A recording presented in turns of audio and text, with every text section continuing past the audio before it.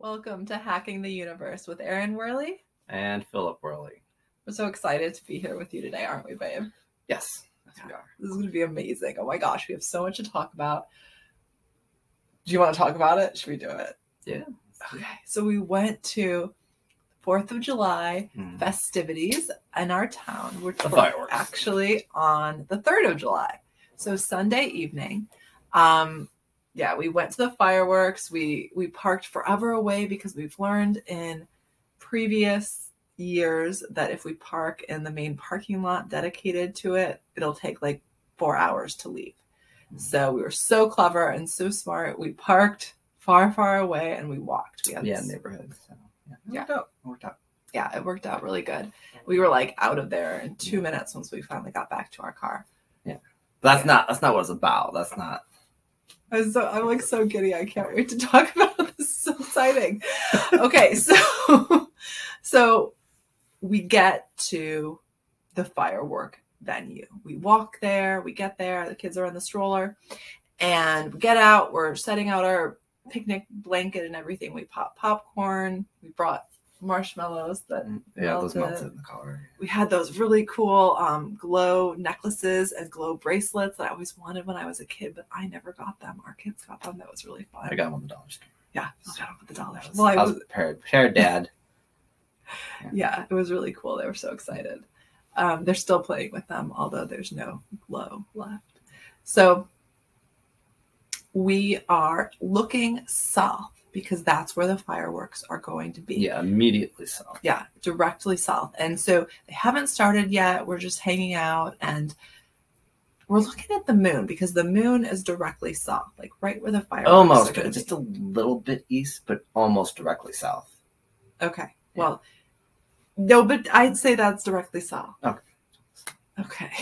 Pretty darn close. Yeah, it wasn't exactly where the fireworks were, but I mean, they were both pretty fully south. Okay, so that's the moon, and we're looking at the moon because for the first time ever, Phil and I see it's just like a sliver of a moon, but that's illuminated, but you can see a whole like dark ball. Yeah. So the moon is a crescent shape, lit up crescent shape. It looks like a smile, but then we notice, but we can see the outline of the whole moon, the whole round moon. I've never seen this before. I don't know if you've ever seen this before. I've never noticed this before.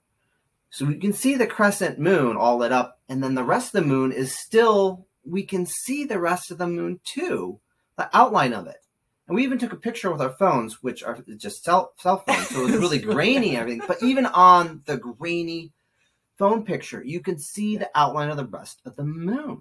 And I've never seen that before. I'm like, no, I've never heard of that.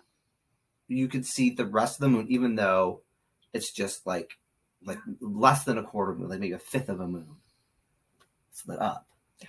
So we're like, this is really strange. So we're staring at this thing. So like we're really talking about the moon, checking it out. We keep looking at it throughout the night. We're also like just wondering, blown away by this. Like how? And we're like, anybody else noticing this? Yeah, we're like looking at everybody else. Is anybody else staring at the moon? Yeah. Nobody else seemed to notice it before. And so the fireworks finish. There's the grand finale, and then everybody gets up to go, and we're like, oh, wait. Can I say though first, like I couldn't even focus on the fireworks because I just kept staring at the moon. I'm like, this is like, what's going on? Never so it was mind blowing. So we're there. How long is the like an hour? Yeah, I think we're probably there. And the moon's still there in the same spot. Well, where would it go? Exactly. It's the moon. So it just we've been hangs looking out. at it the whole time. It's there. It's almost directly south. And then we pack up. Yeah. So we pack up and we're leaving with the crowds, everybody else, and we're kind of rushing, trying to get above the front of the crowd so we're not like stuck behind everybody. He's She's keeping up. He's fast. And he's pushing that stroller like he so means business. We're whipping out of there. I'm trying to get out of there as fast as we can so we're not stuck and like. Well, it's very late for our kids. Yeah. So because we want to get home and get the kids to bed. And so we get out of the park and we're like 3 minutes, 2 minutes, 5 minutes. I don't know. Okay. We got out of there really fast. And then we're walking down the sidewalk, the road, which is going, the road runs north-south. So we're walking north now. And all of a sudden, Erin stops me and she hits my arm. She's like, you see this? I'm like, what? I'm like, what? She's like, oh my God, you see this? I'm like, and she points to the moon directly to the west. And she's like, I'm like, yeah, we've been looking all the night. And I'm like, wait a minute. It took him a minute. It took me a minute to realize what she was freaking out about. The moon had moved. It was almost directly south, and now it's directly west. It had, and we'd left like 3 minutes ago. So it's like 2 minutes. Like it that. Was 2 minutes. Because I had looked back after, when I was sort of like hightailing it to keep up with you and the kids in the stroller, I glanced at it. So it was literally 2 minutes since my last glance, and it was directly south to when it's now directly west. We're walking down the sidewalk, and it's west. And I'm like, how does the moon move like that? I know it sort of moves, but not like that. It doesn't go from south to west and snap of a finger. So it's like it teleported. It just moved. Like, this is like blowing our minds. Like, what's going on? And because I was so fascinated. Like I said, I barely saw the fireworks because my eyes were glued to the moon. It had my focus. And I was like measuring where, because there was a lake directly in front of us. Like, not a lake, but a man-made lake. So yeah, it's like a pond. It's not big. But anyway, there's a lake directly in front of us, and it has some water fountains within it. And so I was measuring with the water. So between me, the water fountain, and the moon, was it moving at all? I don't know. I was so intrigued, right? And it wasn't moving. So it's not like it just quickly drifted. It was stationary. And then 2 minutes later, it had moved to the west. What? Okay. Yeah. So this is the end of the story. No, there's more. And so, it's like, wait, you're going too fast, more. babe. You're going too fast. We got to go back to the fireworks. Well, okay. There's more. There's more. And then we asked I.M. and then I'm going to tell you all that too. Yeah. Okay. So we got to go back to the fireworks. What did we buy for the fireworks? Because last year when we did the fireworks. Oh, okay. Yes. Okay. Last year when we did the fireworks, the mosquitoes we brought bug spray. So thick that it was horrible, and we had just done it. There's fireworks close to our house. I don't know what the summer was like for you last year, but where we are, the mosquitoes were like swarms. It was the worst. They were like clouds of mosquitoes. There's so many mosquitoes. We get a lot of mosquitoes here in general, but this last year was we're in Indiana, far the worst, near Chicago, and last year was the worst mosquitoes I've ever seen in my entire life. I'm from Michigan, which we get bad mosquitoes in Michigan. I've never seen anything like this, like last year. It was like a whole neighborhood. We'd go for walks, and like we would be swarmed with them. They were just like clouds of we were talking about it last year. Like, we're like, what is going on? This is really, really weird. We've never seen so many mosquitoes in our entire life. It's crazy. And then this year, there's no mosquitoes. There weren't any mosquitoes. Okay, so we're doing the fireworks, and we hear other people spraying their bug repellent. Their deep, whatever. They're spraying their bug repellent, and we're like, and that made me realize when I heard them spraying it, we didn't have to spray ours. No, there's no bugs. And so then there was a spotlight there, close to the ground because we were at a park. And we went and looked at the spotlight. There were 3 bugs you could see in the spotlight. It's dark outside. 3 bugs, not mosquitoes. They were bigger.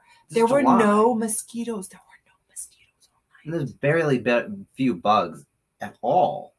And then I started wondering, are we in a slightly different vibration or dimension than other people around us? Are they experiencing bugs? Is that why they're spraying the bug spray?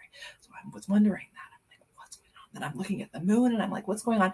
And I want you to go get that book. We'll pause the show for a second. See if I can find it. How was it in here? Okay, it's gone. It is. Okay. Yeah. All right. So I picked up this kid's book at the thrift store like a week ago or something like that, and because the kids love these Disney books, these old ones are out part of the Disney books. So I picked this up, and it was yesterday. So it was the 5th. My kids grabbed this. They wanted me to read it. We hadn't read it before, and so I'm reading this to them. And so this is the 4th. We saw the outline of the moon. We've never seen that before. And then the 5th, my kids pick out this book we haven't read before. And it's the weirdest picture. it's the moon. You can see the rest of it outlined. That's exactly what we saw. Us. And there's another page of it too. And there's another page with 2 more times.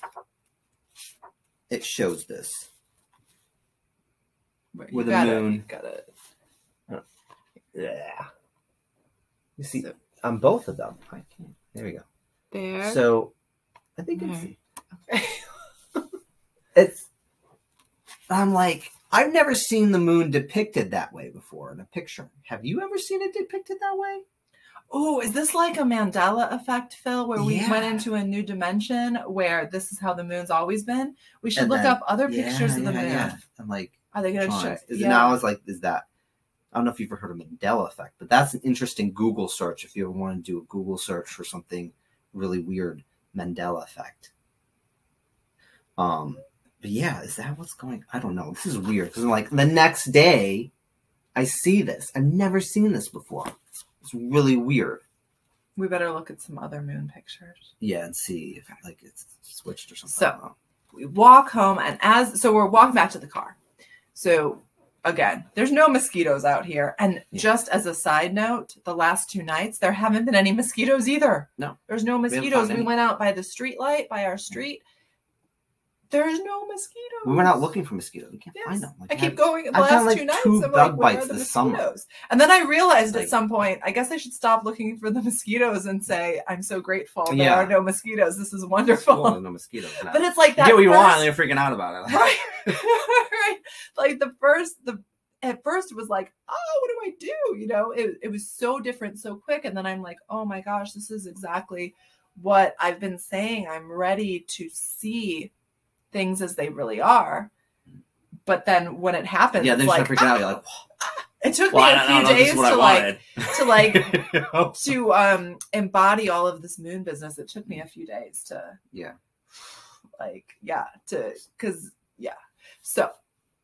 So we're walking back to the car, and I start asking IM, and I get all the goods on what this is. So we'll get to that in a minute. Okay. What's going on with the moon? So we get in the car, we drive home, and it could have been more than like 15 minutes since we saw it to the west. Well, maybe. I don't think it was that maybe long. Not even that. 10 Probably minutes. Maybe 10 minutes. We got to the car, it wasn't very far. We drove home, which wasn't very far. So probably 10 minutes, 15 at most. And we're driving down our street that we live in, and it runs east-west. So we're driving from the east-west. So you would think the moon would be directly west. And Erin points out to me again, I'm driving. She's like, oh my God. And she points to the moon, and I look up there, and it's not to the west anymore. It's moved. It's now to the northwest. Moved again. We're like, it's been like 10 minutes. How did it teleport again? So this isn't the end of it. It's even more bizarre. Okay. So we're like, what the hell? I moved again. So like, at first we're thinking maybe there's a chance we were crazy and it wasn't to the south. No, we know it was to the south. No, we weren't though, Phil. It was like for the first time, this was so clear. Was we so literally, there was no room for doubt. But then it happens a third time. And it's like, okay, it was really this is the third time. We've been paying this. It's moved to the west. What's south? Now it's west. Now 10 minutes later, it's the northwest. It doesn't make any sense. It's like it's messing with us. It's like it knew that we were sitting there talking about it, so it was like going to give us a show. That's what it was like. Here you go. Yeah. So we go into the house, and then Leo falls asleep, so she takes Leo to bed. Maddie wants to do fireworks because we got some fireworks to shoot off. So I take Maddie, our 5-year-old, outside to the park, to the driveway, and we do these fireworks, and we come back in. So it's been maybe an hour. And then Maddie asks you to go outside, right? So they go outside together. And Erin's yelling at me, Phil, you got to come out here. She wanted to, because she heard us talking about the moon, so she wanted to go look at the moon again. Oh, okay. Yeah. That's why? Yeah. Okay. And she made me write down it, because we were talking about this, and she was asking us questions, so she made me write it down. I was like, I'll write it down, but I'm not going to forget it. So I wrote it down for her. So anyway, we go out there and we're looking for the moon because she wants to see it. She's like, "Ooh, did the moon move again?" And then she has a show she watches, Teeny Pings or Tiny Pings, and one of them is a moon ping. and moon ping controls the moon. Yeah. So she was hoping, she's hoping that moon ping is okay. So she wants to go check on moon ping. So we're out there and we can't find the moon. The moon isn't there. She called me out there. She's like, the moon's gone. I'm like, what? So we go out there, and where it was to the northwest, it's gone. It's not in any other direction either. And we're looking, we can't find it in the sky.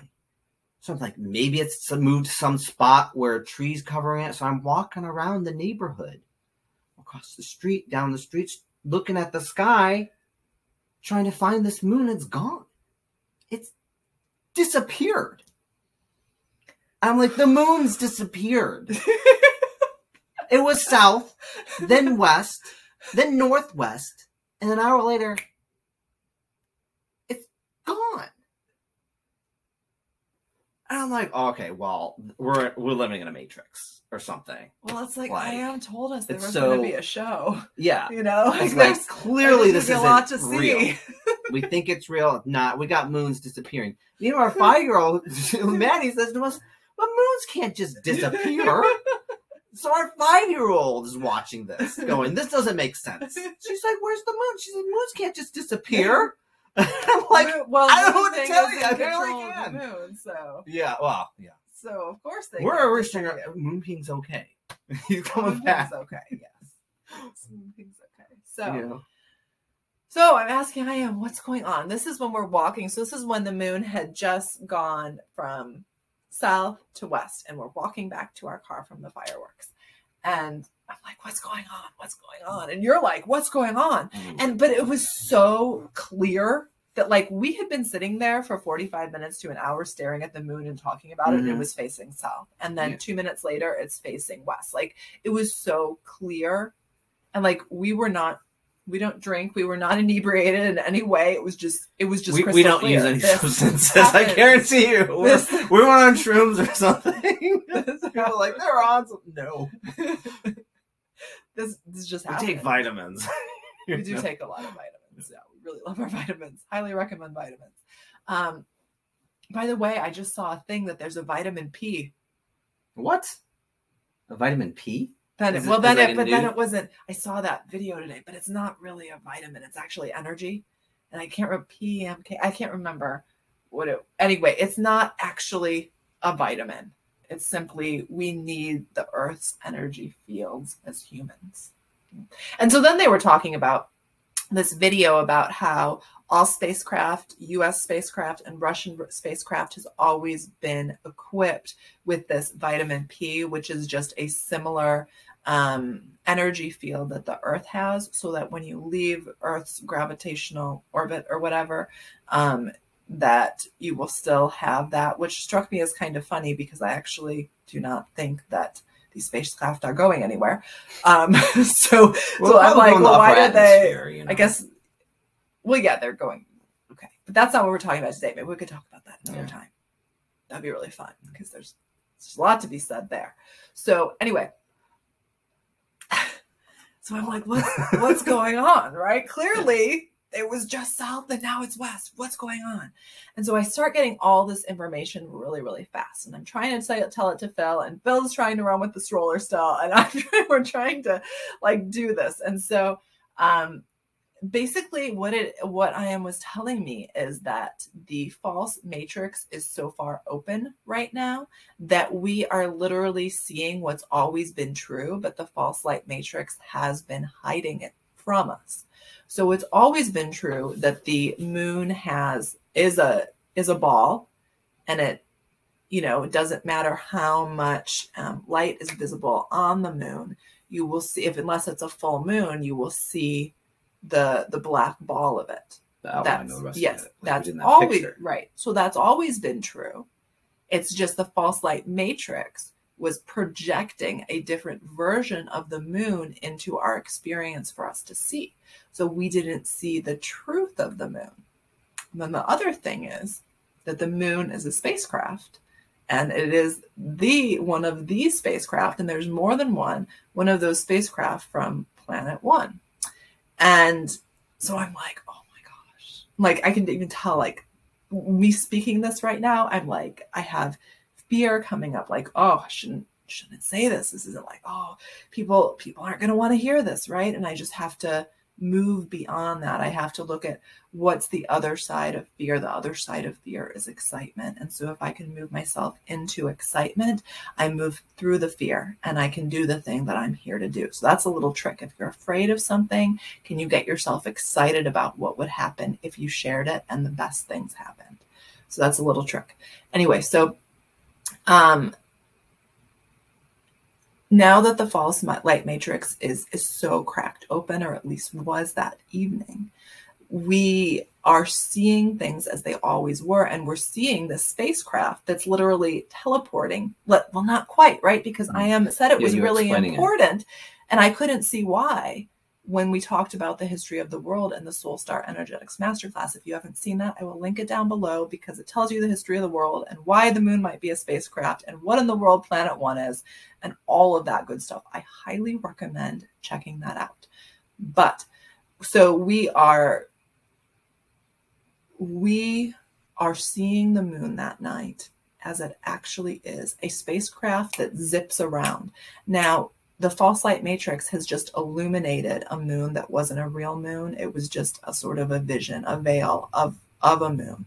So that if we ever accidentally saw through the matrix, we would see essentially the same moon and not ask too many questions, right? It would just be like, oh, it's just the moon.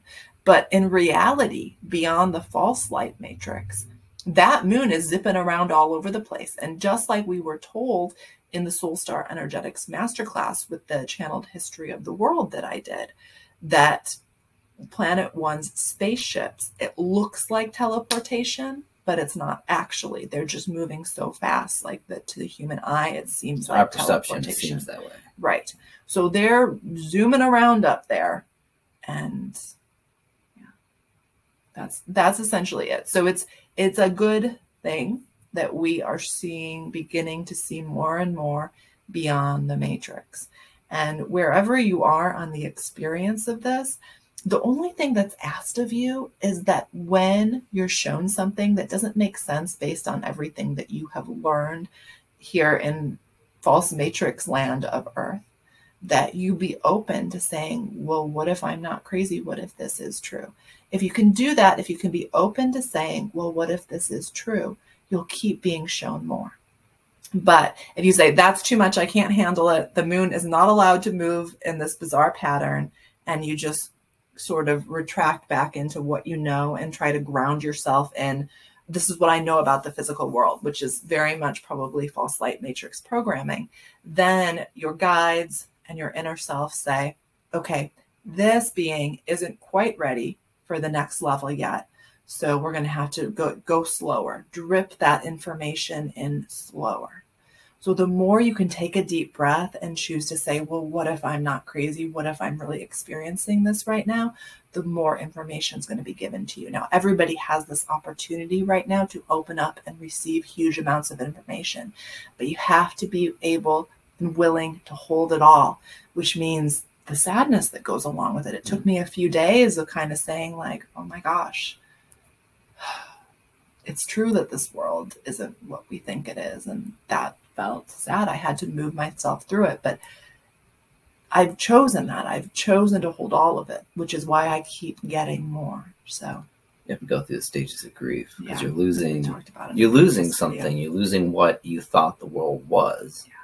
You're finding out that's not real. So, and whether you lose something, like you lose a loved one, or you lose what you thought the world was, you have to grieve. You have to go through those stages of grief. You look that up. I can't remember what the hell they are. Do you remember what they are? Well, first there's denial. This isn't happening. This isn't real. I don't believe this. And then so they don't necessarily come in this order, but often they do. So there's anger, right? This isn't fair. This is not fair. This isn't happening. I'm angry. This makes me upset. Why was I lied to? Right? Or why do I waking somebody up can sometimes be a little scary or dangerous because they can get angry. Mm-hmm. And then there's depression. And then not yet. So usually it's bargaining that comes bargaining after anger. You're like, okay, I don't want to have to see this. Can I just have this thing I want but not have to see this. So like in this instance, it would be, can I just have a super clear intuition and inner voice, but not have to see the bad things? Can you just show me the good stuff? So that would be bargaining. Whereas like what I just said is we have to be willing to hold it all to receive. If you want to receive the information, you got to give it all, even the So that's bargaining. And then sadness, right? Okay. If you're, a lot of people will turn back and say, I can't handle this at denial or at anger or even at bargaining. They'll bargain themselves into, I choose that I get to have this super clear intuition and not have this. But in fact, we have to make it through all the stages to acceptance, to accept this exists and that's okay. That I'm stronger than all of it. I can hold all of it and I can draw light into my body that will begin to change my experience. And as that light blossoms out, it will begin to change the experience of the world around me. And as that light grows bigger and bigger and bigger, it will completely transform the world around me. And as other people are lit up by my light and I'm lit up by their light, the whole vibration frequency of our planet and of our earth experience transforms. So that's what's on the other side of walking yourself through these stages of grief. So there's sadness and then there's acceptance. I accept that this exists. And the hardest thing is walking yourself through those the first few times. After you've done it a few times, you start to understand it's just a process and there's nothing wrong with it. Hey, there's one more thing I want to talk about. Okay. So I saw on social media, and I've seen this so many times, it's the stages of consciousness scale. Oh, boy, I wish maybe, you know what, we'll have the beautiful assistant, Gabby, we'll have her throw it up here so you guys can, so that'll be here. We're going to be talking about it and you're going to be looking at it. It's high-tech stuff. Look at Erin and Phil. They know what they're doing. Yeah. We trust that Gabby can throw that image production up there. Value. Yeah. Okay, so the stages of consciousness scale is essentially levels of consciousness scale. So it's essentially like at the bottom is shame and all of these emotions or experiences you don't want to experience. So essentially shame, guilt are at the bottom. A little bit higher up is anger. And then moving up, you go all the way up to peace, joy, love, enlightenment. Okay. So I take issue with this in a major way. It's perpetuating all of those old false light matrix ideas around enlightenment, that an enlightened individual is in that top of the mountaintop enlightenment state all day, every day. And if they're not doing it right. I want you to tell me about, because you grew up in a religious household. So you read the Bible and stuff and knew about stories, whereas like I didn't know anything like at all. So tell me what Jesus did. What did you mean? Like what? Like everything? Like what did he do when something wasn't fair? Did he just like hum and say, "Oh, okay, so we're going that." Okay. No, he didn't do nothing. He stood up for what he believed was right. You know, he didn't do it in a violent way. Except for when the money changers were in the temple changing money. That's when I think he grabbed like a stick or something and he kicked them out. He was very angry. But other than that, he utilized like non-resistance, or he taught non-resistance, which is like if they're telling you to do it, like don't be violent, but say I'm not going to do it. I'm going to stand up for what's right and not do it. But okay, good point. Okay, good job. That was great. That was perfect. But he didn't just advocate people sit around and hum and not do anything. They were taking action to create the world they wanted to create, but they were doing it in a peaceful way. You know. Yeah. And then he demonstrated and Gandhi did the same thing, right? Gandhi's a great example. So these people, these enlightened individuals, were not willing to see the darkness. They were happy. They faced the darkness. They faced it. So there are two schools of thoughts out there. Now, real light faces the darkness. False light matrix ignores the darkness and doesn't want to see it. And you see a lot of these so-called mind people trying to deny that the darkness exists and that the evil is out there. Yeah. So a light worker is willing to see the darkness and then begin to transmute it. And to transmute it, sometimes we have to experience, whether for ourselves or for others, shame, guilt, anger, because those emotions have been repressed in us. And to move into enlightenment, we have to release those from our experience. We can't release without witnessing them fully, without being willing to see them fully. So in my mind, there's absolutely a way to do shame, guilt, anger that is very high vibration. Just really wanted to share that with you. There's a very high vibrational experience of those things. It's all about your perspective, and saying a blanket statement like shame and guilt is a low vibration thing. Yes, if you're in it all the time, but if you're experiencing it consciously to release it, then that's incredibly high vibration. So we have to understand that guidance is never one size fits all. We always want to be looking at unique guidance for our unique situation. And so if we are trusting what others have written for their unique situation, or someone else's unique situation, or a different time period on Earth, even 5 years ago is a very different time period on Earth than now. Realize that as all of the thoughts on Earth change, as the vibrations change on Earth, the guidance coming to us, as well as the gifts and power available to us, it's all changing.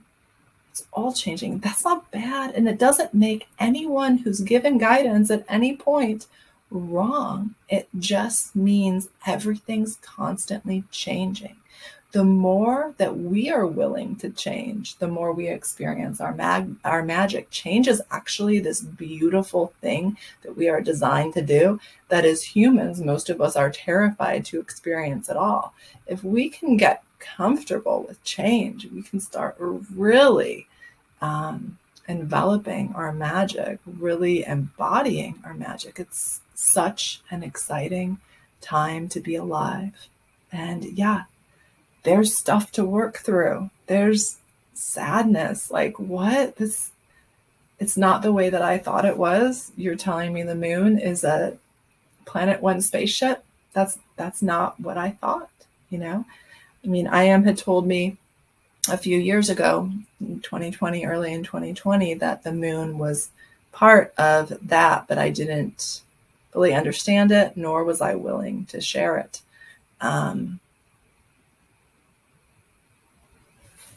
And I'm also hearing right now that it is essentially, again, I'm being told that there's more than one, because it's not actually a moon in the way we have been taught a moon is. It's actually, there's multiple spaceships. Oh, it's 3333. Oh, we've been getting those 3333s like crazy. Like 3333, not weird. Oh, so cool. Like they're just everywhere. Not weird at all. So freaking cool, babe. Yeah. And so listen to this. So Phil's like, Erin, you're creating it. So he's like, I'm just going to put a legitimate question. I'm like, are we getting these numbers? The numbers are just like, they're guidance. I'm not creating it. However, I am having gratitude at first, when I used to get numbers, it used to freak me out. I couldn't hold that magic. And I would be like, oh no. Or I don't know if I trust this, but now every time I get a number, I'm like, thank you, thank you, thank you. I have incredible gratitude. I train myself to do that. And so, yeah, the numbers are coming, but it's not just coming for me. What happened with you? I've been getting this crazy. Cool. Well, the movie, I stopped the movie. We're watching a film and I stopped it, and it stopped at 1 hour, 30 minutes. No, 1 hour, 33. Yeah. And that's a few hours after I had been editing one of my videos, and I stopped it at 33. And this is like, we have no idea if it's 1 hour in or 5, like we aren't We're looking. Just like, and then we're noticing this. Like, whoa. And it's how the repeated threes we're getting so many of them. Have you been getting repeated numbers? I don't know. If so, comment below. Also, let us know, do you still have mosquitoes? I want to know what's going on. Is it and just have you around us? noticed the moon business? Have you noticed? So let us know. We are so interested. So tell it. Okay. Oh, the book. So I'm reading this book. It's very good. And it's very long. It's a 900-page book.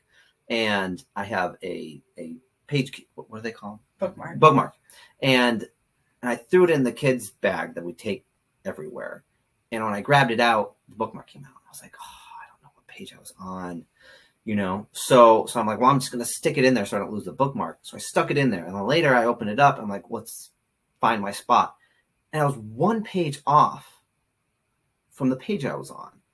I was like, this is weird. It's a 900-page book, and I just randomly slipped it in there and just happened to be one page off from where it stopped. That was I was telling Erin about this. You know, I'm like, what are the odds of that? That's the crazy odds. So then later, I'm trying to remember exactly what happened. So it happened again. It came out of the book, and I went to. And you were like, oh, maybe. Yeah, we thought you were going to put it in the same spot. We're like, maybe I could do it again.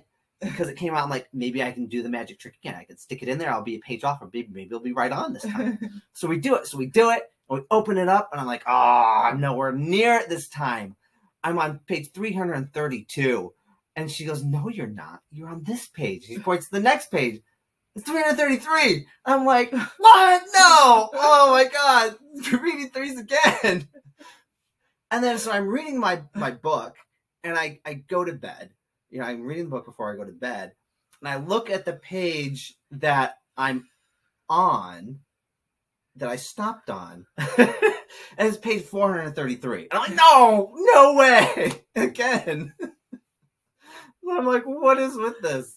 It's like, I don't know. It's pretty cool. There's some pretty cool stuff going on right now when we open ourselves to it and allow ourselves to see it. So it's been pretty wild over here. I cannot wait for our show next week. Is it going to be amazing? What's next week? Well, I don't know. We didn't know it was going to be this week until we saw the moon business. So something really cool is probably going to come through again. Like, we didn't know 4 days ago that we were going to have this amazing conversation. Yeah. Or the number, the repeated threes. Yeah. That's been pretty badass. Yeah. She's always about these numbers, and I'm like, you're just looking for them. But now I'm like, okay, this is like, what's going on?